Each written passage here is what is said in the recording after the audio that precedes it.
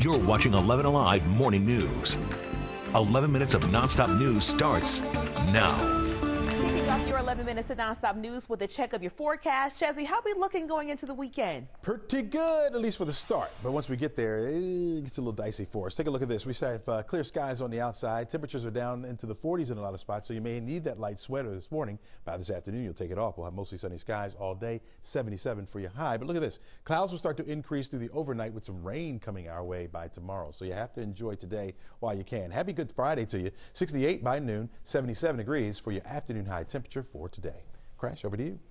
I'm sorry, back to you, Aisha.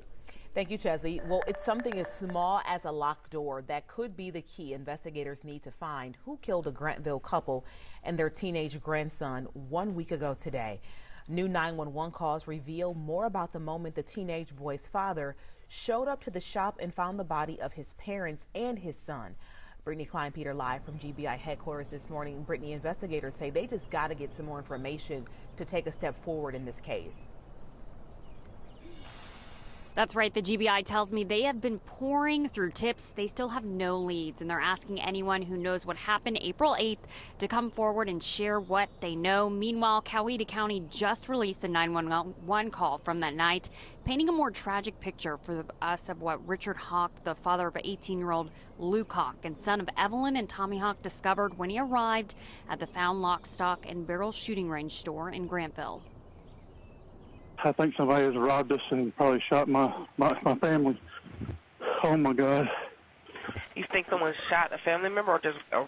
No, the door's closed, the door's locked, everything's locked up, and I see blood coming from my son's, I can't tell if anybody's dead, alive, or what, but... Once inside, investigators found Tommy, Evelyn, Luke had all been shot and killed. Dozens of weapons were missing, and the store's security footage was also gone. As officers work around the clock to solve the case, dozens of friends and family remembered the Hawks yesterday with a funeral in Noonan at the Unity Baptist Church. The Grantville police chief has increased the reward in this case from $25,000 to $30,000, saying it could go even higher. They're just desperate for answers. Aisha. Thank you, Brittany. And you can hear the full 911 call right now on 11alive.com and the 11 Alive YouTube channel. A man wrongfully accused of shooting an officer is out of jail and looking for an apology. Arterio Crumbly spoke exclusively with 11 Alive's Hope Ford hours before he plans to speak with reporters today.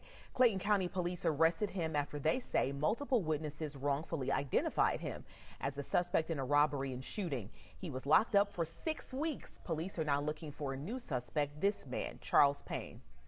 My girl just showed me the picture of him. I'm like, yeah, I know him from the neighborhood, but how y'all getting me mixed up with him? I want an apology, and I'm going to sue them.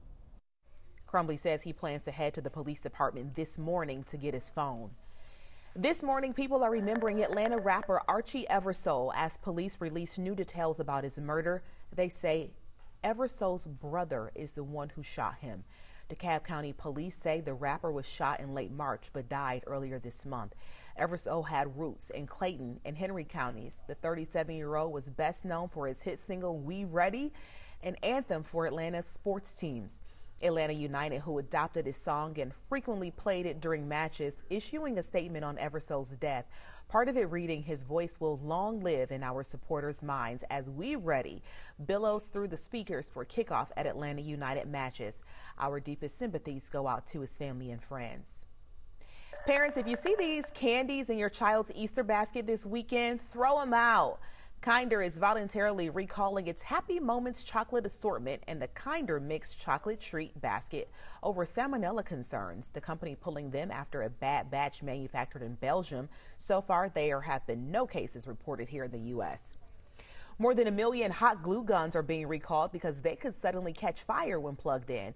It is for the Crafter's Square glue gun sold at Dollar Tree and Family Dollar stores nationwide. If you have this at home, stop using it and bring it back to the store to get your refund. And a detaching freezer handle on thousands of refrigerators is prompting a recall as well. This is for the GE brand freestanding French door refrigerators sold from February 2020 through January of this year. When pulled, the handle can come off, causing people to fall down. More than 3 dozen injuries have been reported. Breaking news right now, a live look as police are on the scene of a homicide investigation. This is on Donnelly Avenue in southwest Atlanta. We do have a reporter on the scene gathering information. We will update you on air and online as soon as we learn more. Your time right now is 6:56. Let's get a look at what you need to know before you head out the door. Russia issuing a new threat this morning, promising to ramp up attacks on Ukraine's capital city. This after the country attacked a Russian territory. The Ukrainian president praised his nation's bravery and said Ukraine should be proud of having survived 50 days under Russian attack. Today marks 75 years since Jackie Robinson broke Major League Baseball's color barrier by playing in a game for the Brooklyn Dodgers. The Braves will join all Major League teams by wearing the number 42 on their jerseys, which was Robinson's number. They'll also host a celebration at the Jackie Robinson Boys and Girls Club in Cairo, where Robinson was born. Another win or go home game for the Atlanta Hawks. This time they must do it on the road. The Cleveland Cavaliers host the Hawks in the final play-in game at 7 p.m.